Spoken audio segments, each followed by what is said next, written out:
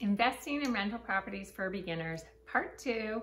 So first video I talked about how to house hack, add an ADU. Today I'm going to talk about leaving the Bay Area, leaving Silicon Valley to buy your first rental property. We're not leaving California, we're just leaving this immediate area.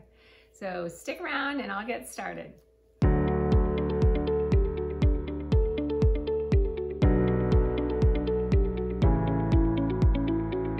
Hi, I'm Annie Baker. I'm a realtor here in Silicon Valley. I specialize in selling houses, but today I am talking about buying your first rental property. For a lot of people, unfortunately, the Silicon Valley Bay Area is too expensive.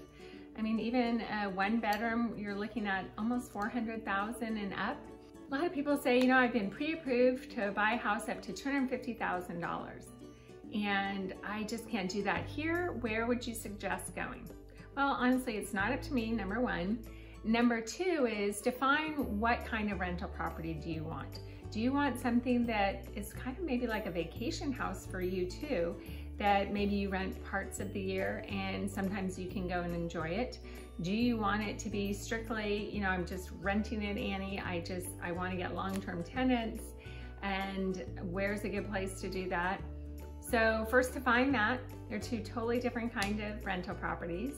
Then the next thing I would do is start looking at certain areas that have that price range available for you and looking at what the long-term 5-year projected value of that area will be. There's a lot of different places. I mean, you can go to Trulia and Zillow, they talk about that. Realtor.com will even talk about that. Then there's a lot of real estate investing sites, so just start Googling that. But that's something to consider, is where are people thinking the home values are gonna go? What are the jobs like? Are there schools nearby? Are there activities nearby?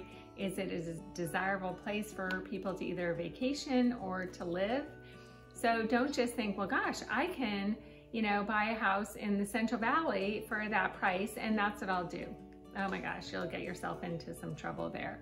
And I know that, you know, things are changing right now. We're kind of in a weird time. In summer of 2020, we're still in shelter in place, and a lot of companies are allowing people to work from home so they can move out of the city, move out of the area. And a lot of companies are saying that's going to continue indefinitely.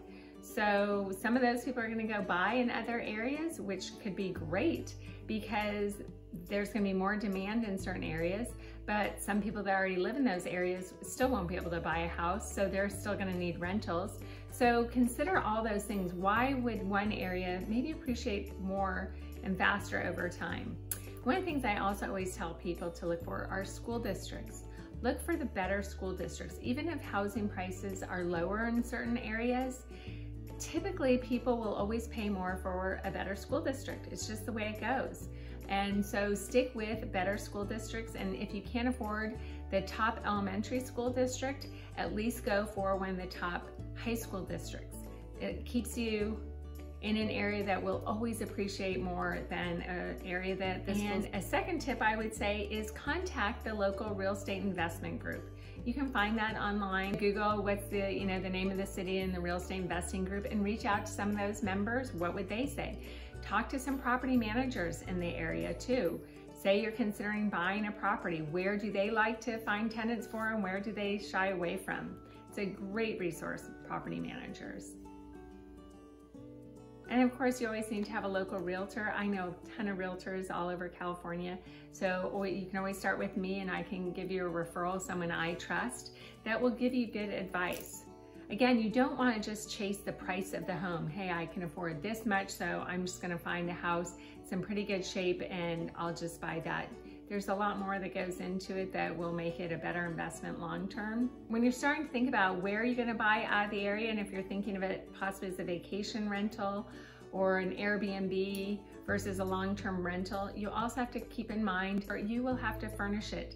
And I'm not talking about going to garage sales and just getting a lot of junk and throwing it together. You will get more money if you spend a little bit of time making sure it all goes together and looks good. I'm not saying you can't buy something at a garage sale that will be a great find, but don't just throw in some ugly furniture and think, voila, it's furnished, it'll get rented. Okay, spend a little time, make sure it looks good, clean, updated, so that you'll get the most amount of rent income for your vacation rental. So those are just some things to keep in mind when you're looking out of the area. I invest out of California, so I have some personal tips that I could share depending on what your situation is.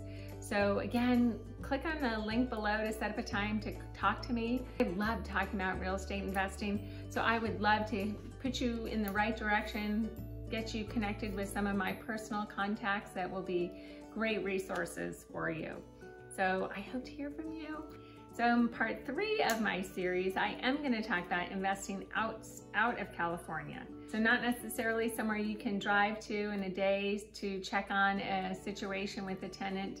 It's a different animal out of state, but that's what I'll talk about. So I hope to see you on that video. And until next time, have a great one.